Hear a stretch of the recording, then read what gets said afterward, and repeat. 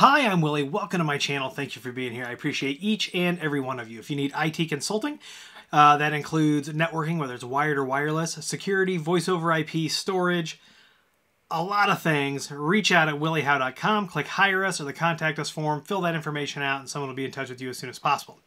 I get this question a lot, and so I'm going to touch on it a little bit, and then I think I'm going to do a more in-depth, if everybody's interested, let me know down in the comments. I'm going to do a more in-depth comparison of these access points. But the question is, what access points do we use and when? So our three go-tos right now. Now, this is access points, not routers, because some of the other things you see us use are access points slash router, and we can, we do some network augmentation. So Synology won't necessarily be mentioned in this list, but I wanted to make sure that you know that's because we primarily use that as a router. We do use the mesh points too, but that's not one of our go-tos there. But the router is super powerful. But this is access points only. So our three go-tos for access points. And I'm going to start with like the most general, right? So if we've got an install and it is just a vanilla kind of install, an office,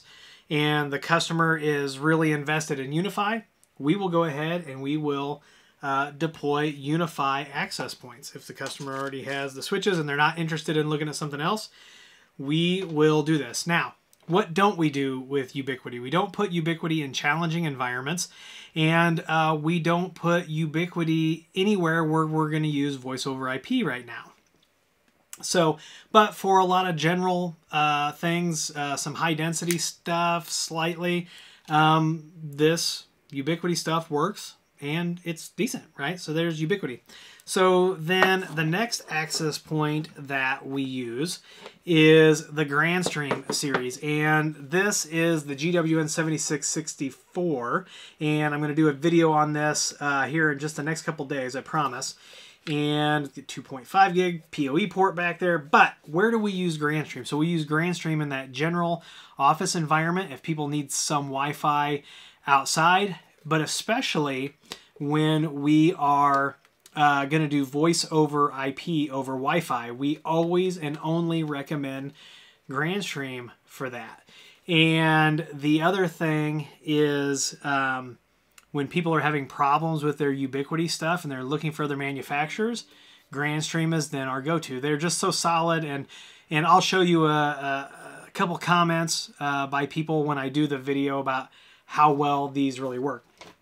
Then our third go-to is for challenging environments, super large installations. We go with Cambium. There's a couple reasons we go with Cambium. One, they have RF engineers on staff, right? So we can call them, the customer can call them and say, we've got this challenging Wi-Fi environment. What do we use? And Cambium will sometimes even fly an engineer on site. So I've been cut out of a couple big deals, really big deals, like six-figure deals, and I'm not even mad because the customer is getting what they need, what they wanted, right? So Cambium is our go-to for RV parks now, campgrounds, challenging environments, some of the more high-dense environments. Good stuff. And all of their indoor APs, let's talk about warranty. Indoor APs with Cambium have a 5-year warranty. The Grandstream access points all have at least a 3-year warranty now. That's indoor and outdoor. The outdoor on the Cambium, I don't know if they extended it to 5 or if that's 3. You'd have to look that up. And then Ubiquiti, depending on where you buy it, if you buy it from a distributor, you get 1 year. If you buy it from Ubiquiti Direct, you get 2 years. So with the Ubiquiti stuff, the UniFi stuff, we are your support basically. I mean, they have the free support, but we support a lot of people. Ubiquiti does the best they can with the support. And then a lot of us vendors, we pick up the slack there.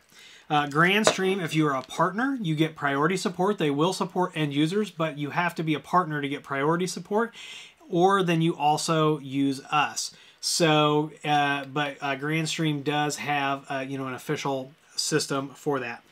Cambium, Guess what?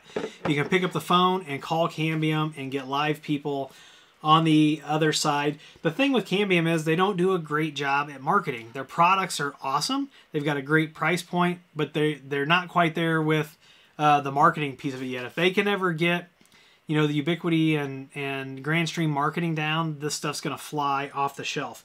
So I'm sure you've got questions. I'm sure this probably piqued questions. So let me know down in the comments what you want to know about each of these brands, and I will see if I can answer it. Like I said, the Grandstream GWN video will be coming. So let me know. Make sure you give this video a thumbs up, subscribe, comment, and share. Follow me on Twitter and TikTok. Those links are down below. If you'd like to support the channel by becoming a patron on Patreon or using our clearly marked affiliate links, those are down below. And if you need that IT consulting, reach out at williehowe.com. Once again, I'm Willie. Let's have a conversation about access points. I want to thank you for being here. And as always, I'll see you in the next video.